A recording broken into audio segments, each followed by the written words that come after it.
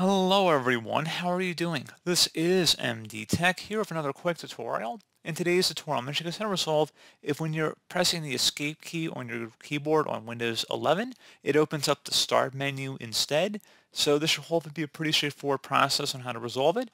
And without further ado, let's go ahead and jump right into it. So first thing I recommend doing would be to open up the search menu, type in Troubleshoot. Best result should come back with Troubleshoot settings. Go ahead and open that up. And on the right side, you want to go ahead and select where it says Other Troubleshooters. So go ahead and left click on that. And then you want to scroll down underneath Other and then select the Keyboard Troubleshooter. So go ahead and select Run. And again, hopefully that should have resolved the problem if you had one here. Something else we can try here as well would be to disable the sticky keys on our computer.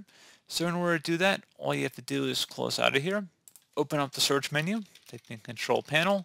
Best match should come back with Control Panel, so go ahead and open that up.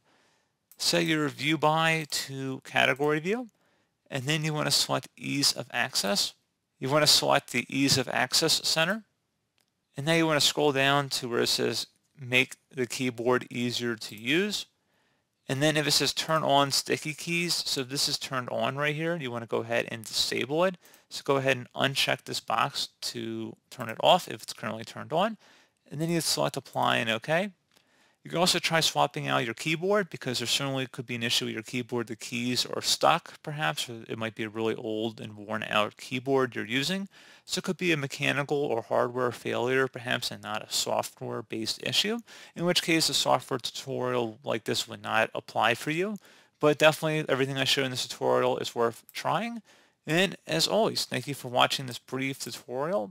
Do hope I was able to help you out, and I do look forward to catching you all in the next tutorial. Goodbye.